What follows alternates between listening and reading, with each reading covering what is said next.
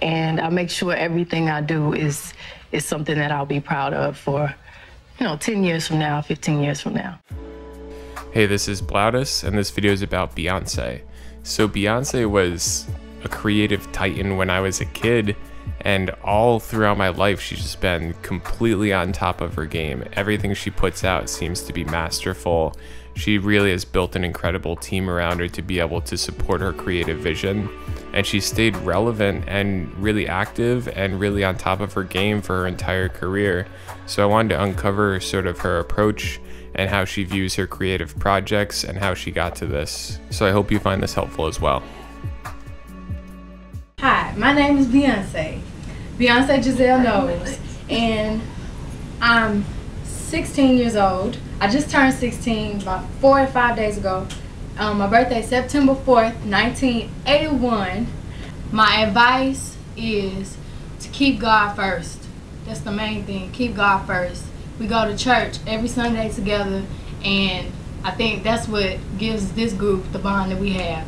Please keep God first and pray every night, and be serious with your prayers.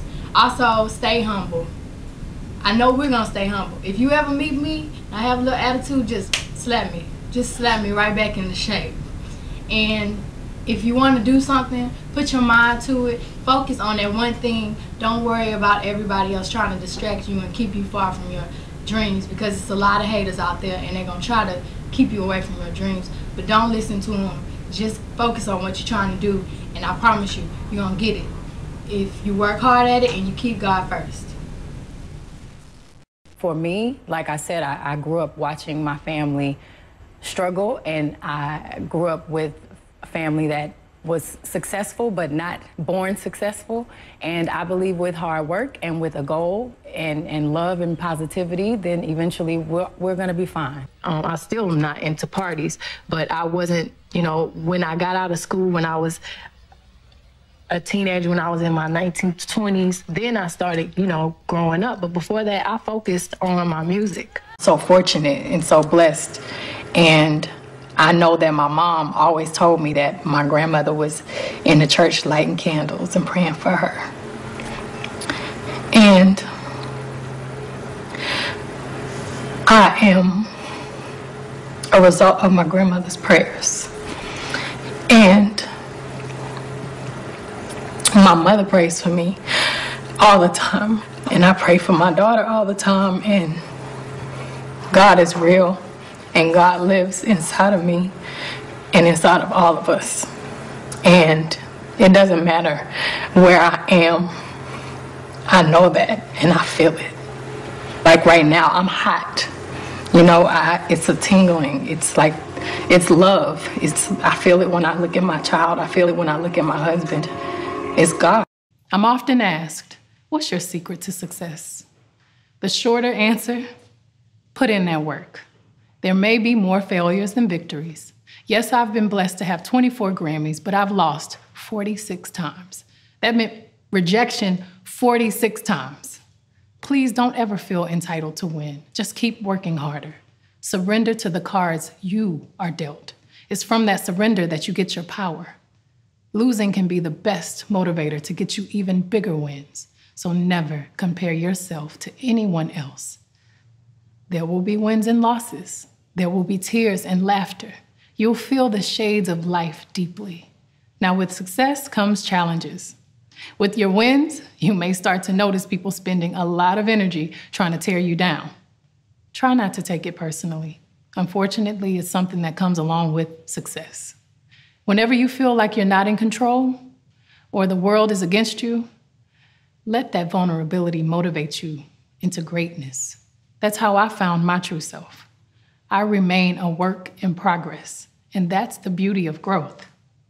I've been happiest when I let go and allow life to show me the next move. When you bet on yourself, you're making an investment into your own future. When you choose to spend your valuable time thinking, speaking, typing negative thoughts, you're investing in something that will give you absolutely no return in your investment. And I feel like after so many years, 16 years, I've only shared who I am through my music.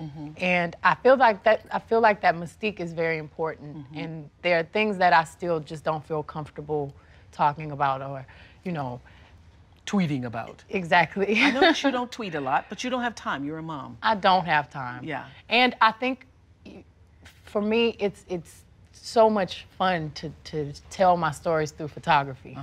So that's what I chose to do. It's not the quantity of things I do, it's the quality. And I'm way more selective and more specific, more involved. I am really picky, and I make sure everything I do is something that I'll be proud of for, 10 years from now, 15 years from now. Well, you say in the HBO Life is But a Dream, you say, yeah, I learned the difference that business and polite don't match. And I said, amen to that, sister. It's true. Yeah. People just push you as far as you allow them. And, I'm learning that you can be kind and be strong. But, like I said in the doc, I have to be fair to myself. Actually, there was less pressure because I didn't tell anyone, and it was all about the music. I used to go and write in the studio just for fun. And when you do so many records and you have the pressure, then that kind of goes away. So I wanted to go back to that, where it was just me and the songwriters, and we just had little jam sessions and had conversations and made it fun again. And it allowed me to not think about labels or think about radio stations or think about what's commercial. I just had fun, and I think the record came out a lot better because of that. But my parents did teach me the value of education, how to be authentic in my actions, and how to celebrate individuality and the importance of investing in myself. Dear graduates, please remember to take a little bit of time to give thanks to your family members and the community who's been such a big support system for you. So I hear that you're a big fan of Beyonce. I love her. And so has she given you any kind of advice or? Yeah, she actually wrote me this cute little letter, and she signed it with her autograph. It was so cute. When I first met her, and she wrote, she was telling me, just let loose when you perform and just have fun and be in control. How did you find time to get married?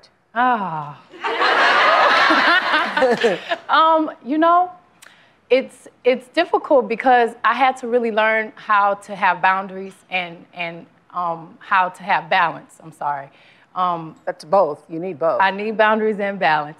And it was great because it's something that I never have really talked about. And I still feel like it was difficult because and it still is because I'm so excited about it. But it's important that I keep things that are pure and real in perspective, and I keep it separate from my performance life. But do you like being a wife? Do you like being a wife as opposed to a girlfriend? I like definitely. I'm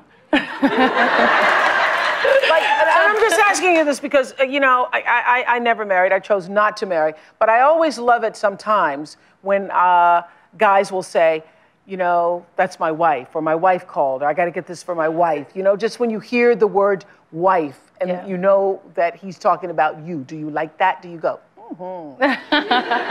Yeah. It feels great, but I can say to make sure you have your own life before you're someone else's wife. But know that stepping out is the best thing you can do for self-discovery. I know how hard it is to step out and bet on yourself. There was a pivotal turning point in my life when I chose to build my own company many years ago. I had to trust that I was ready and that my parents and mentors provided me with the tools I needed to be successful. But that was terrifying. The entertainment business is still very sexist. It's still very male-dominated. And as a woman, I did not see enough female role models given the opportunity to do what I knew I had to do. To run my label and management company, to direct my films and produce my tours. That meant ownership, owning my masters, owning my art, owning my future, and writing my own story. Not enough Black women had a seat at the table. So I had to go and chop down that wood and build my own table. Then I had to invite the best there was to have a seat. That meant hiring women, men, outsiders, underdogs, people that were overlooked and waiting to be seen. Many of the best creatives and business people who, although supremely qualified and talented, were turned down over and over as executives at major corporations because they were female or because of racial disparity. And I've been very proud to provide them with a place at my table. One of the main purposes of my art for many years has been dedicated to showing the beauty of Black people to the world, our history, our profundity, and the value of Black lives. Now, I've tried my best to pull down the veil of appeasement to those who may feel uncomfortable with our excellence.